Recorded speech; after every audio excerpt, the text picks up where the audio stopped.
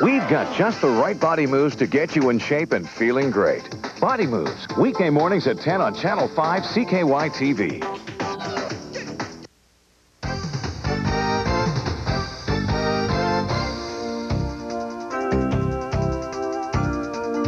Good evening. It is a disaster of unthinkable proportions. The death toll from yesterday's devastating earthquake in India now stands at 21,000. And as rescuers push aside the tons of rubble, it continues to grow. The quake struck in a remote area of the Indian peninsula, making it very difficult for supplies and medical items to get through.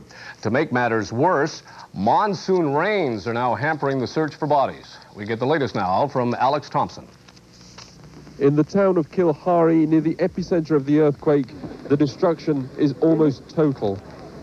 And where some walls withstood the shock, the roof has gone, crushing all beneath. A survivor stands here, numb with shock. Others, distraught with grief, try to describe the scale of this disaster. Here, someone has salvaged a few household goods, piled by the roadside in a pathetic heap. Rain has begun to fall, which hampers the army convoys trying to get to the scene along narrow country roads. The need for shelter and food is acute. Heavy lifting gear is also vital, and though there's little hope that anyone has survived beneath the rubble of their homes, 3 people were dragged out alive today. The danger of disease increases by the hour, and local supplies of drinking water are already contaminated. Many on the scene have had to use their bare hands to drag the dead from the rubble, carrying away the victims in flimsy blankets. The open streets have been turned into makeshift morgues, though already more than 3,000 people have been cremated. The death toll is India's worst natural disaster in 50 years, and the bodies are too numerous for some makeshift fires that have been lit by the survivors of the quake. For those who were lucky enough to escape, there is still the grief of returning to find husbands and children dead. Then, almost all communication lines are down, and some government officials have arrived to listen to the needs of the survivors and then begin to plan the logistics of getting aid and relief into this disaster zone. Some makeshift hospitals are functioning, but there's still a desperate need for medical equipment and supplies. But for this little girl, no more than 12 years old, that helps only just getting through and has arrived too late. She died soon after these pictures were taken. Already makeshift refugee camps have begun to spring up, but it's still too early to tell whether the relief effort will be able to keep them going. And there's already the danger of looting, and the army's attention has been diverted from the relief effort to patrolling the streets. Now, here in Winnipeg, Hindu and Indian organizations are waiting for direction from the Indian Red Cross about when they can start sending relief supplies over there. But so far, the city's Indian community is at ease because no family members have been reported lost in the quake. We get more on what's happening locally from NewsHour's Vera Hool. Chance that she lost her husband. Must have lost some at least. Babaru Hegnikar is the priest of the Hindu temple here in Winnipeg. So far, relief for the victims of the earthquake in India is being handled by the Indian Red Cross. So far, what they have said is they are doing okay. You know, so far they don't need, if they need the help, they will call. You see.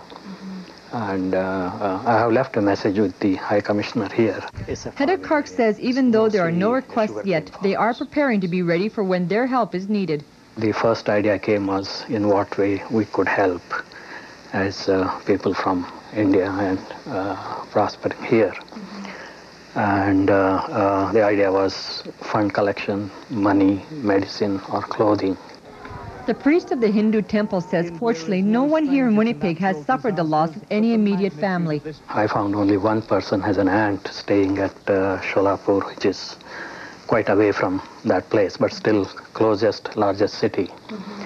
And she called them and found that they are doing all right. Dr. Atish Manier says he was stunned at the news of the devastating quake that shook India. Manier says he has family and friends in Bombay that he was worried about. I actually phoned one of the surgeon to find out. He says, no, Bombay had a tremor, but it's not much disaster.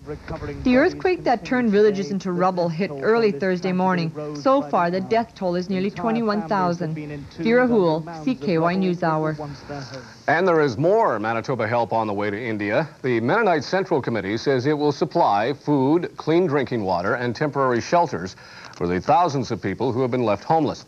If you'd like to help out, you can call the offices of the Mennonite Central Committee here in Winnipeg.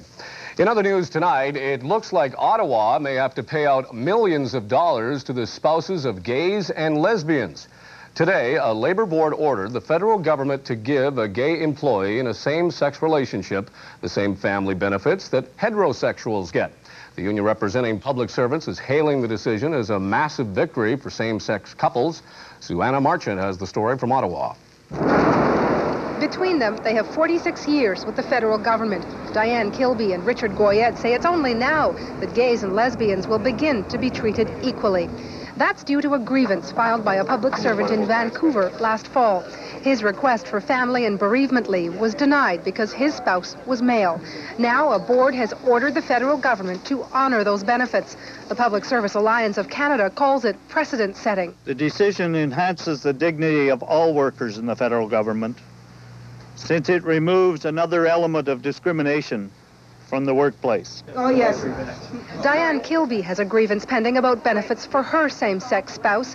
The ruling doesn't automatically cover every case, so she and other lesbians and gays are still a bit wary. What was it, 1969, Pierre Trudeau said that the state had no business in the bedrooms of the nation, and the Tories, they aren't prepared to let us out of the bedrooms and into our kitchens and into our living rooms and allow us to live common, ordinary, everyday lives.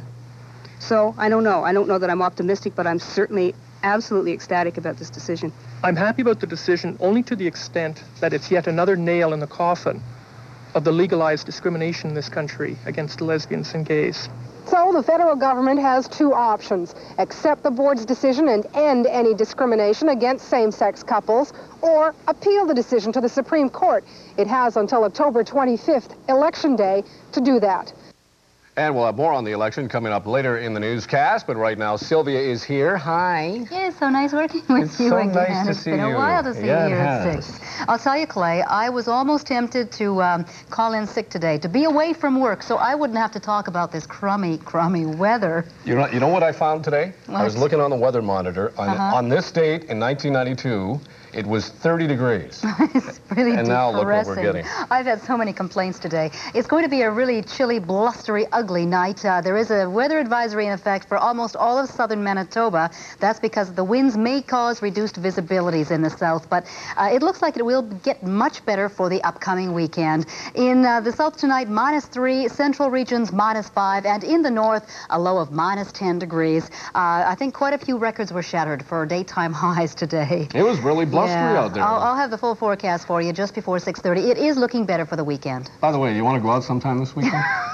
Always get her on that. Change. Thanks, Sylvia. There's still more to come on CKY NewsHour. If you believe the law of averages, the Bombers should beat Hamilton tomorrow by a score of 39-11. And Steve Vogelsang will tell you why in the first half of sports. And in the spotlight tonight, get limbered up because it's time to twist. We'll show you the dance craze that never stopped.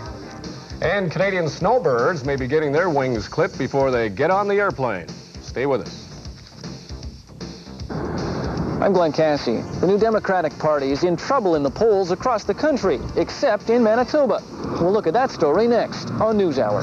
I'm Lisa Keller. Today, Winnipeggers get a glimpse into a vision of Canada. That story next on NewsHour. You're watching CKY NewsHour with Jim Wicks, Sylvia Cusick, and Steve Vogelsang.